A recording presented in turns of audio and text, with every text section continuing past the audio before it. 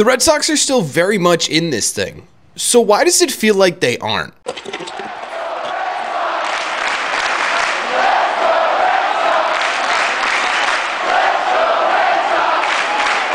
What is going on, everybody? Welcome back to Red Seat Radio. My name is Corbett. As you can tell, we are very much in an away game today, so hopefully everything comes out okay on this video, and I apologize.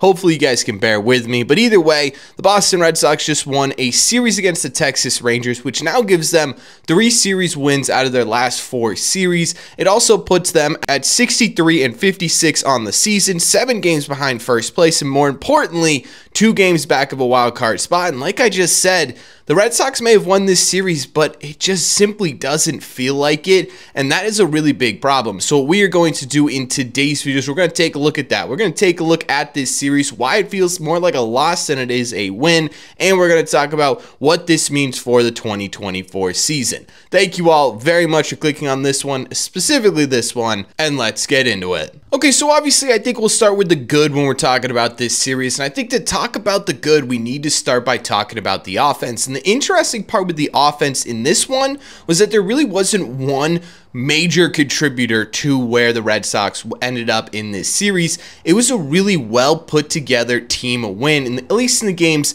that they did win offensively. There were a couple of pretty good performances though, starting with Romy Gonzalez, who had a big moment in the finale when he roped an RBI double to give the Red Sox at the time what felt like a comfortable lead. Romy's really been everything the Red Sox have wanted out of a player in Romy's position, right? He's been the spark plug, he's been a versatile defender, he's been a guy who comes up big in clutch situations. That's exactly what you need from a guy like Romy Gonzalez. On top of that, he also had an RBI in every single game of this series. He's been absolutely cooking for the Red Sox lately. Rob Refsnyder, the silent leader of the Sox, had a really productive series. He obviously had the clutch walk-off hit that gave the Red Sox the win in the first game.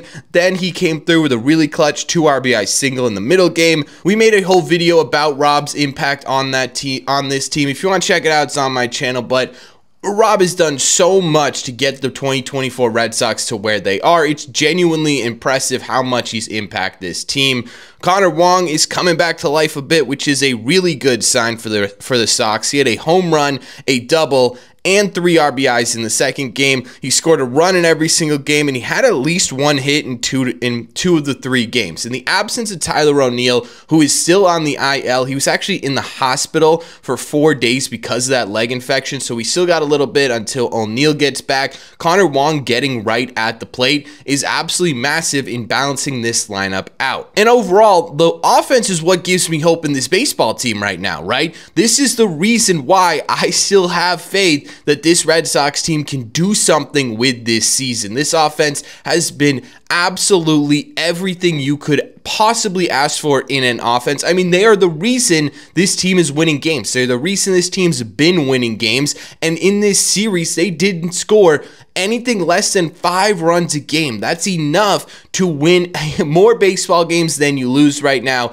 And for the offense, it's hard to find anything to complain about. We've been saying that same thing for what, the last 2, 3, 4 weeks? It's just the truth. There's not really anything here that we can complain about with the offense. Sure, you could go into Rafael Devers having a mini slump, but at the same time too, he's basically battling through a shoulder injury. I wouldn't be surprised if we saw him on the IL today, which unfortunately I won't be able to make a video about, but keep an eye out for that. He looked like he was in a ton of pain last night. The only thing I could think of to complain about with this offense is that there was some really dumb base running in this series, specifically the last game by both Devers and Duran. Clean that up a little bit. They're in really good shape. There's not really anything to say about this offense. And again, with the way this offense has looked, that's what's making me believe in this Red Sox team. However, offense isn't the only thing that went down in this series, and the pitching and the defense, well,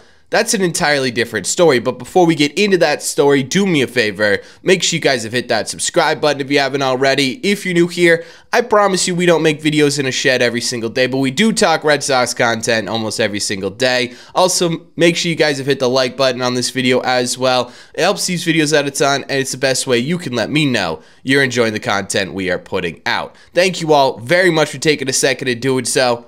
let's break down some pitching. The most interesting part to me about this series is that we're gonna probably go on a rant or two about this Red Sox pitching staff, but I don't know if I can include the rotation in this one because overall, they were really solid. It started with Brayan Bello, who really got back into form. This was the Brayan Bello we've been begging to see for a while now. He went 6 innings. He allowed just 1 earned run on just a couple of hits, and he struck out 5. Still a decent amount of walks at 3, but overall, you can't really ask for much more here. This is now his 2nd start in a row that Brayan Bello's looked like the Brayan Bello that we know and love, and we've been talking about it for what, I don't know, months at this point, basically since he came back from the IL at the beginning of the season. If the Red Sox want to do anything in terms of competitiveness this year or anything when it comes to October, Brayan Bello's going to have to be a big part of that, and to see him do it 2 games in a row, to me, is unbelievably encouraging. I'm not pumped with the stat line that we got from Kutter Crawford because he ended up being 5 1/3 innings. He allowed 4 earned runs on 3 hits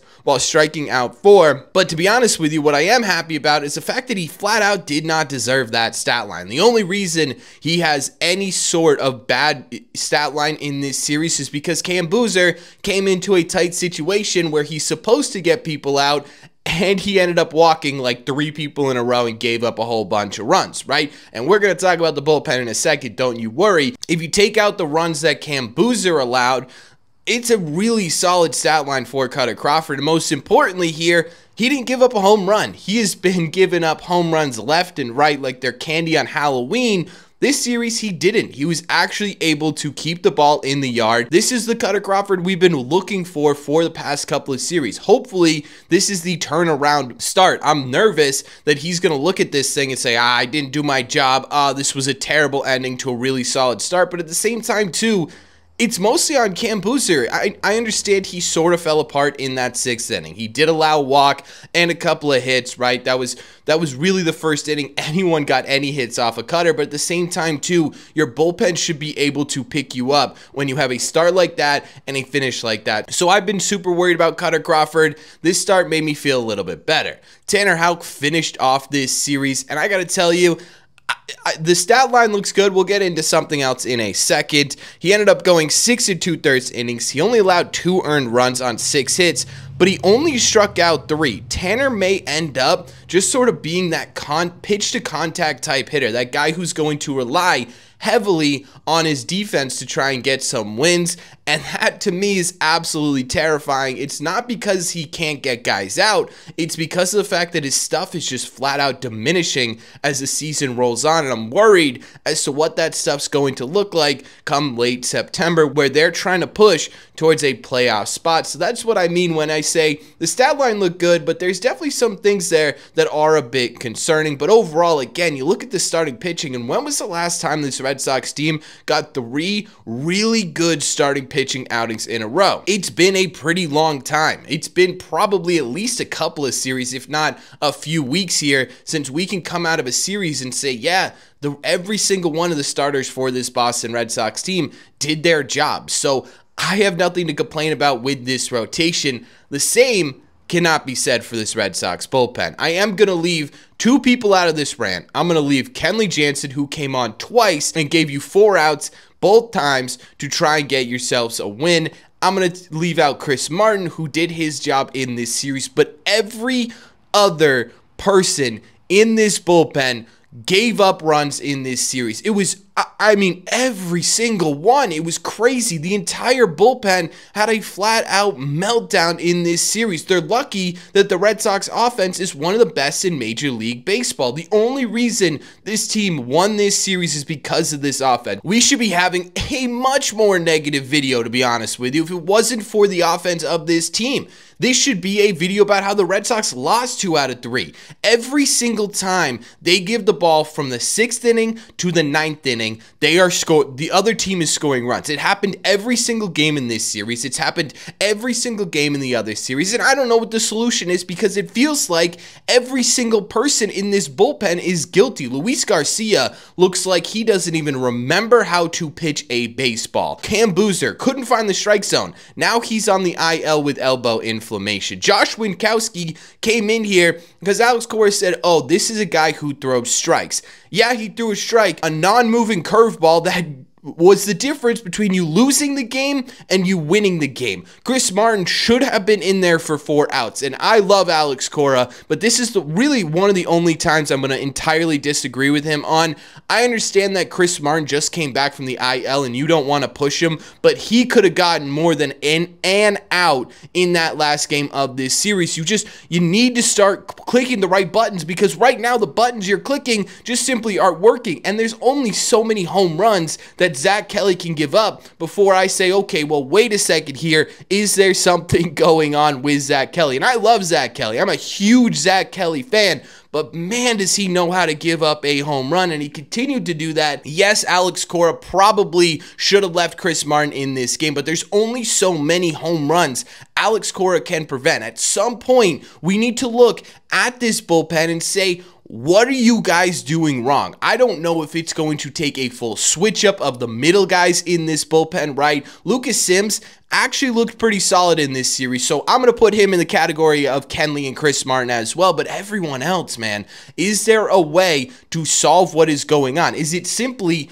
overexposed and overworked, or is it something different? Is it a philosophy here with this pitching staff that just simply isn't working? Are teams realizing, hey, if I just sit on the slider, he's probably not going to throw me a fastball. At some point, he's not going to spin it the way he needs to. Is it something along the lines of, man, I just can't get a grip on these baseballs lately? What is going on in this bullpen? Because right now, they are the reason they are not going to make the postseason. They are the reason this team is not going to find the success that they want to find if it hasn't blocked them already. Yes, this series was a win. Yes, it's hard for me to sit here and complain about this series because they won it, but at the same time, too, they had a difficult time closing out games against the under 500 Rangers. Your next 10 games are against the Orioles, who you are 1-5 against, the Astros, who swept you, and the Arizona Diamondbacks, who are the hottest team in Major League Baseball. You got to figure something out here, or you are going to be in a world of hurt when you try and get from the 6th to the 9th inning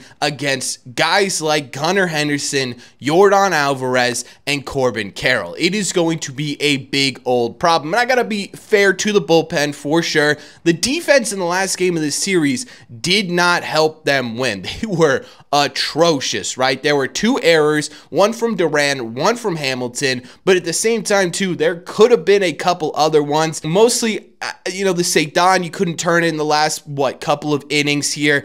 I would say that has a lot more to do with the fact that he's playing both center field and shortstop in the same game, yet Rafi not be able to make a decision on a double play that should have been made. There are mental mistakes all over this defense right now, and it's abysmal. They have so many unearned runs. They have 71 unearned runs on the season. That's more than 9 or 10 more than the next closest team. You want to point to a reason why the Red Sox won't make the playoffs? You could sure as hell point to defense and inability to figure out the middle innings of this game, the middle to late innings of a series, and it scares the absolute hell out of me. The Red Sox need to figure out a way to get themselves back on track when it comes to defense and when it comes to bullpen pitching. I don't know what the solution is because it feels like the solution is simply be better, right? There's not really much the front office can do. Maybe there's a philosophy tweak that the coaching staff could do, but at the end of the day, it feels like it's just these players. It feels like these guys need to sit down, huddle up, and say, what the hell are we doing out there? We have to be better than this and being better. That's the only thing I could think of. So overall, yes, they won this series. Yes, they keep themselves in contention. At the end of the day, That's what really matters here, is the W's in the win column. So I hate ranting about this team after they win these games. It's just there's a couple of things here going into a really important stretch of the season that absolutely scare the daylights out of me. But that's just my opinion, so maybe I'm wrong here. Maybe I'm overreacting. Let me know what you think in the comment section down below. As always, if you made it to the end of this video, do me a favor. Make sure you guys have hit that subscribe button if you haven't already. If you're new here, we talk Red Sox content almost every single day. Also, make sure you guys have hit the like button on this video as well. Again, it helps these videos out a ton. It's the best way you can let me know you're enjoying the content we are putting out. Again, I apologize for another away game here. I promise you it's probably going to be the last one of the 2024 season. I really thank you guys for bearing with me. I thank you all for clicking on this one, and I will see you in the red seats.